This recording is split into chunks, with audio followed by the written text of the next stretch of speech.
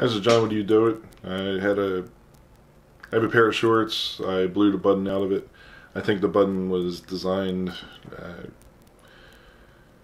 cheaply. There was very little cross-supporting material. It was plastic. Join me for this video where I show you how to design a button in Fusion 360. We'll sketch the button, revolve it around, and put some holes in it for where the thread will go through, and print it out. I need to determine the size of the button that I need to produce. So I have the shorts, the buttonhole, and I just use my calipers to measure the hole. And as you can see here, I'm at 20, but that's really pushing it. So I dropped it down to about 18, and that's what I used. I used a measurement of 18. Stay tuned, you'll see where I designed the button and we print the button, and then you may see a little bit of me sewing it on. So here's the finished button sewn on. It was just sewn on with needle and thread. So we'll just do it on this plane. We'll go with first, let me just draw a rectangle. Should be using parameters. My colleague John Chrisman told me about parameters. I should be using them. So we said 18, so I'm going to revolve this. We'll go with 9. Is it 9? And that's definitely too large, but this gives me an idea of my boundaries. I'll do a spline. So if this is 3, probably 2 millimeters. I don't know, 3 might be okay. We'll go with 3. That'll give me some strength.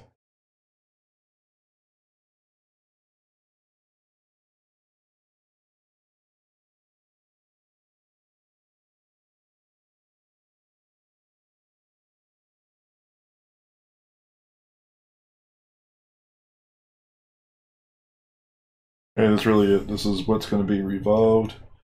Alright, now we'll trim, so I'm going to hit the T command, get rid of all these extra lines. Then switch, and we'll revolve this.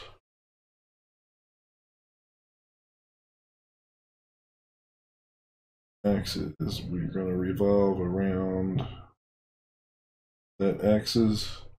Alright, there we go. So now what do we have?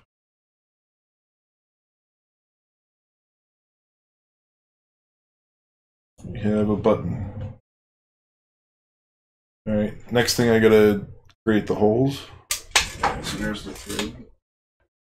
Calipers, one caliper zeroed. An idea for minimum. That's 0.85. Alright, the top of the head was 1.32, so I'm going to say 2 millimeter. Do a 2 millimeter hole. That'll give me plenty of clearance. Draw a rectangle.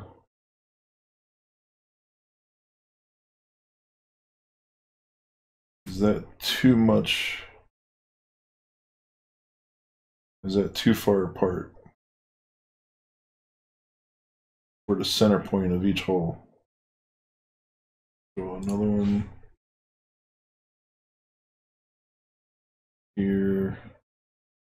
We'll go 6 by 6.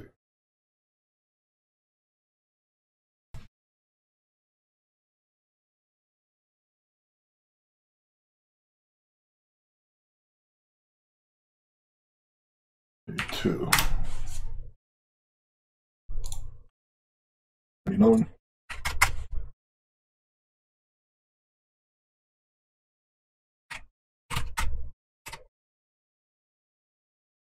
Let's repeat this command.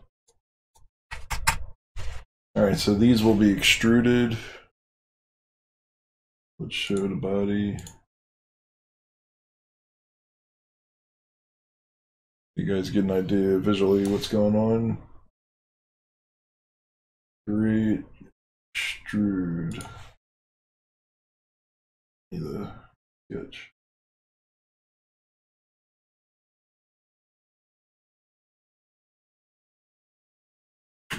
Nope, I gotta delete this guy.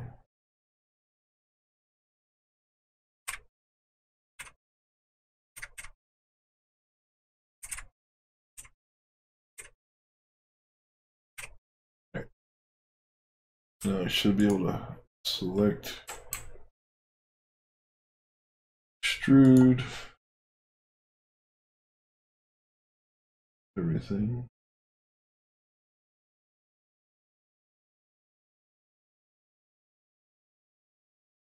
Blow it through. Yes, now we got a hole.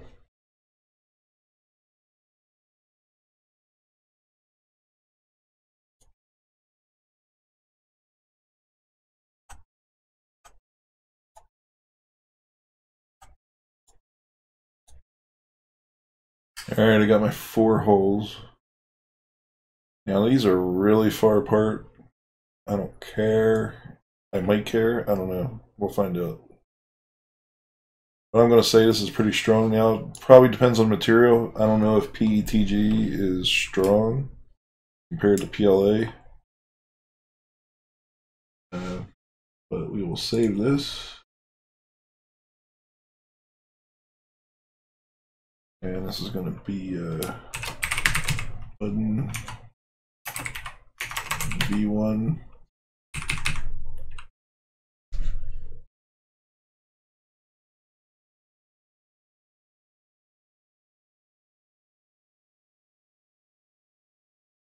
Pretty print selection.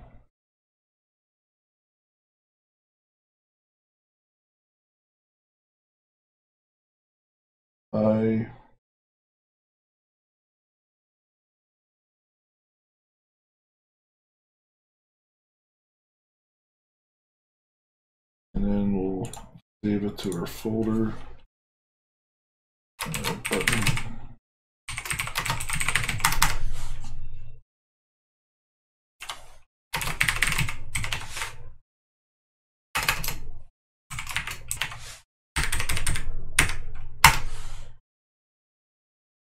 There we go. Now we got our button. Then we will open up slicer. And again,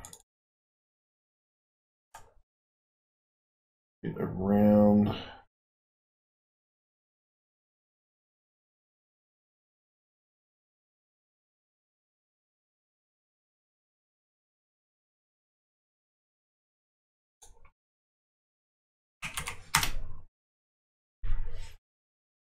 Alright, let's see what the distance is. So this is 18.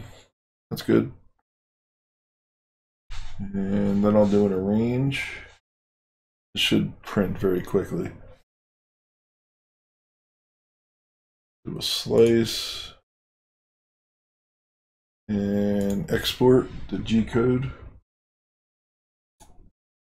Alright, we have that exported. Preheat. PETG. Again, this is ESUN filament I'm using, green. Yes, the green filament there. Waiting for the heat up.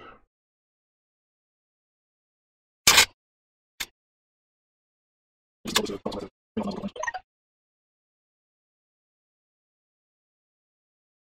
you haven't seen the maker coin, there's the maker coin. See the little Uncle Jesse Thor hammer below it.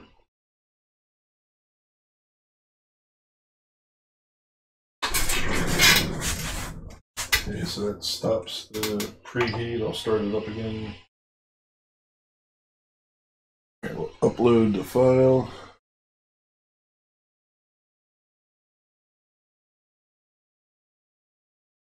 Okay, it's going to be a fast print, so let's see if we can get this guy going. I think this is the hottest I've had this, because I've been doing PLA prior to this. Let's check the temperature on this PETG. 230 to 250. I'm reading the middle at 240, so it's probably okay. And by the way, that's 240 degrees C.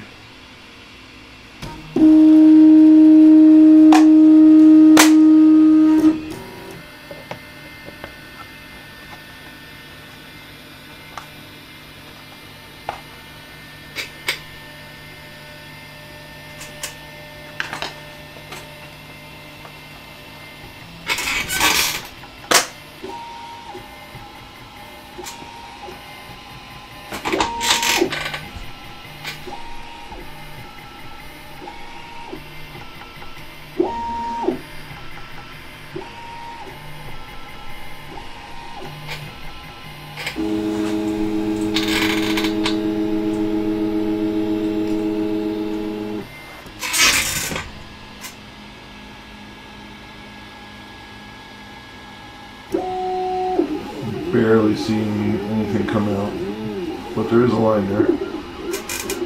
Let's see how this works. This will probably take 7 minutes or so to finish.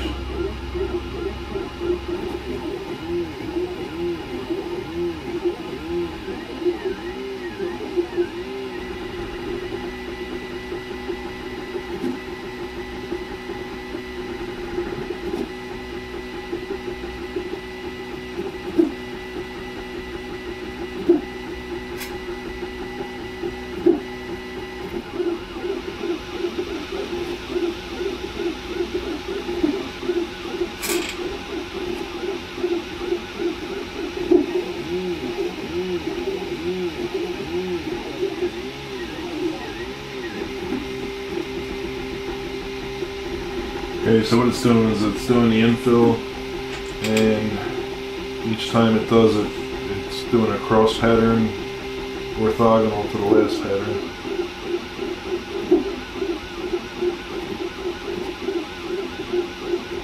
And that's for strength. But I could choose different patterns for the way it does the infill, depending on what type of strength direction I want. But a typical approach is orthogonal. We're 90 degrees compared to the last pattern.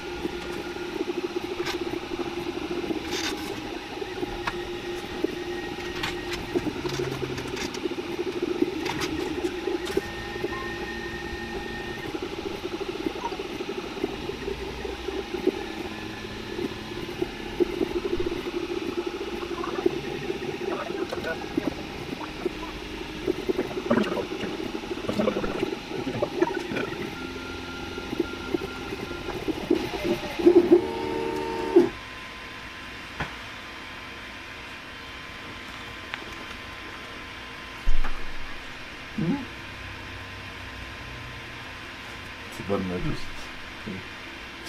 well, it's not live streaming on that, it's live streaming on that. You're going to plant a new blinker bulb? Yeah, that would be nice, wouldn't it? I think this might work. Here you go. I can't get a happy hour tomorrow now because my car doesn't have a blinker. Oh no, I'll do it before... you're going to leave it here, right? Yeah, I'll do it before that. You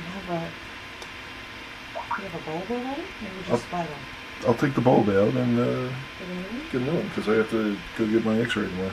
Oh, you do? Yeah. Oh, what time? I didn't know that. I don't know, I'm going to go at 10. You didn't make an appointment? No, they couldn't. It was weird, but I'll explain that to you later. Alright, so... They just don't show up? Yeah. Okay. So I have the button. We're going to attempt to sew it on the shorts now. I'm trying to see if it's strong enough. It feels like the layers might peel apart maybe. So no, it is not strong enough. Let's see. Nope. every layer is peeling apart. So this material is not something that will work for that. This could be a temperature issue. So I'm going to unload this film and I'm going to put it in the blue. So the green filament is coming out what was left of the PETG, and then the other just continues right along with it. Good stuff. So we'll be ready shortly. Okay.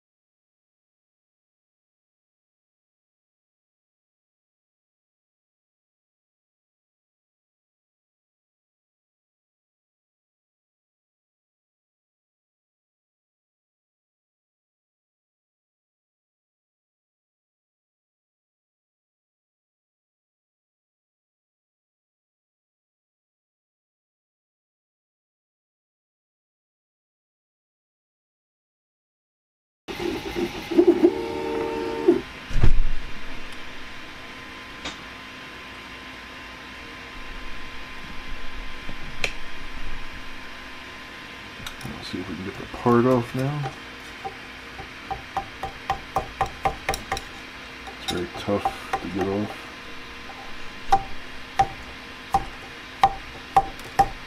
Oh, there we go. Check the strength of this.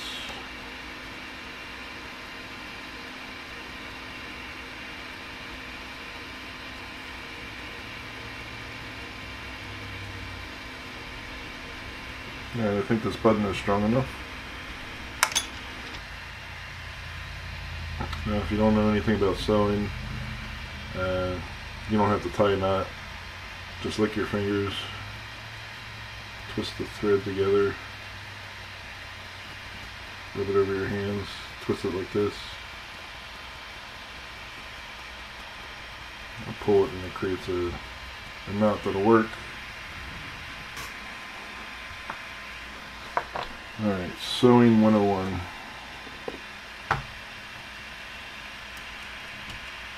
See if we can get a better position on the camera.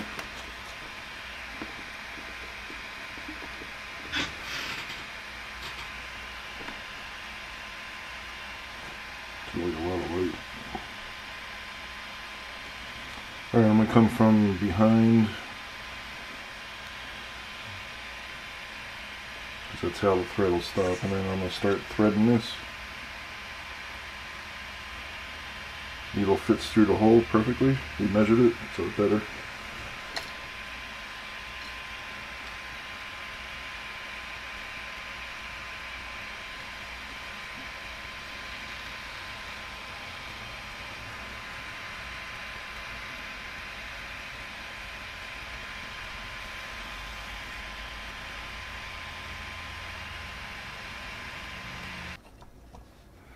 I always stick the needle with some thread in the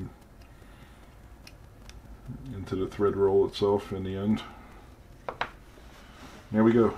Button is sewn. Let's see if it fits.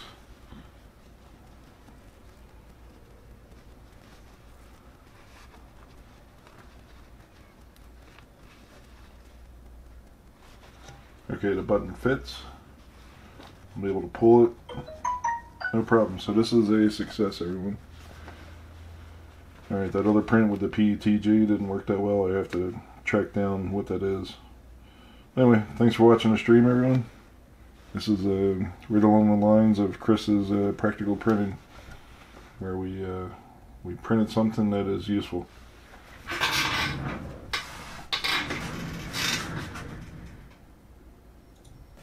So here's the finished button sewn on.